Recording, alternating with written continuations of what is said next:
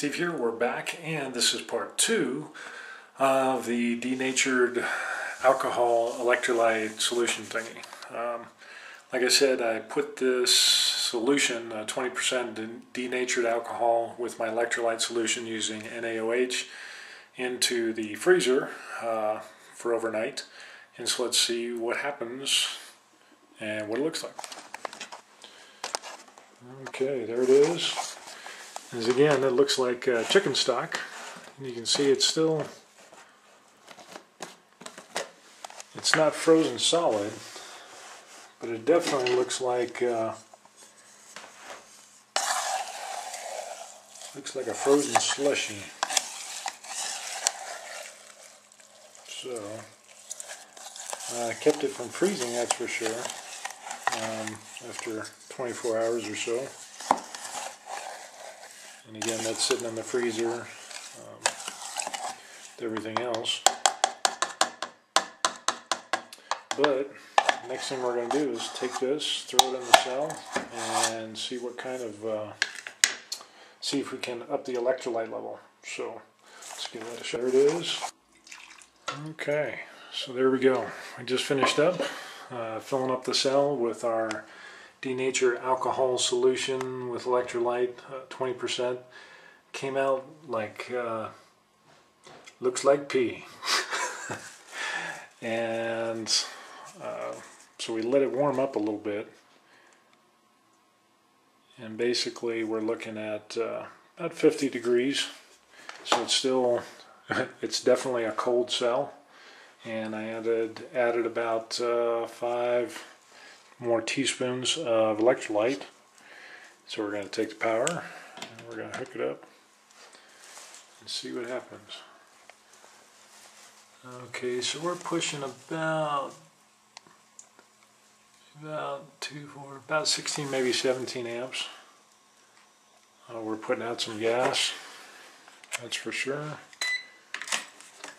Let's get a more accurate reading. Okay, so that says 15, about 15.5 amps. So it's 5 teaspoons on top of the 2 that were already in there, plus another 3 here. And we'll see if we can get this to... The other thing I've noticed with this denatured alcohol, when you add sodium hydroxide to it, it takes a lot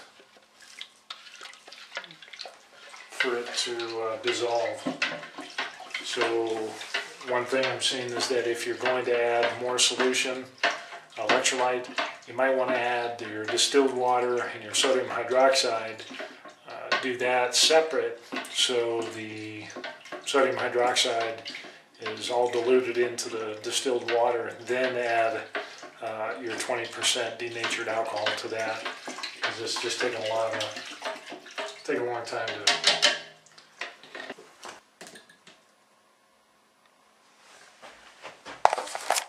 Okay, so we definitely have more gas now.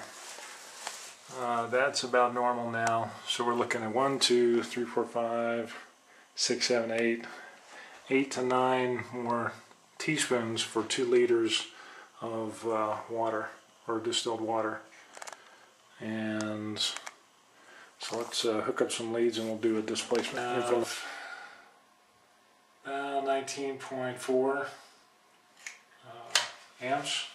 11.57, and let's see what we get.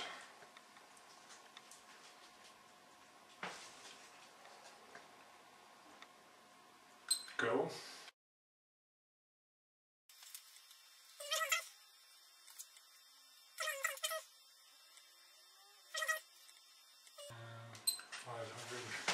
So we're getting 500 milliliters of gas in 37, almost 38 seconds. So in other words, we're getting about 3.56 mmW. We want to do a little explosive test here, because you got to have explosions. So you can see we're getting production there. And see what kind of bang I get.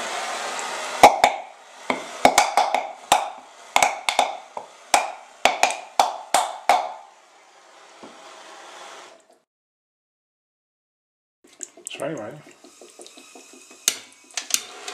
oh yeah.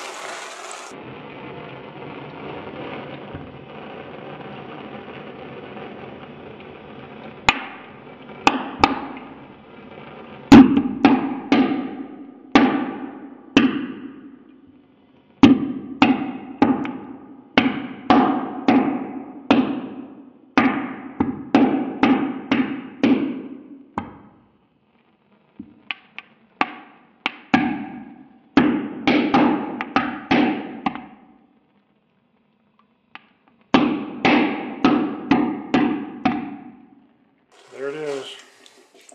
Okay, so there you have it. We have the denatured alcohol solution that we froze, became a pea slush, if you will, and we found out that it's, even after running for 45 minutes, as you can see, it's coming out really, really dark,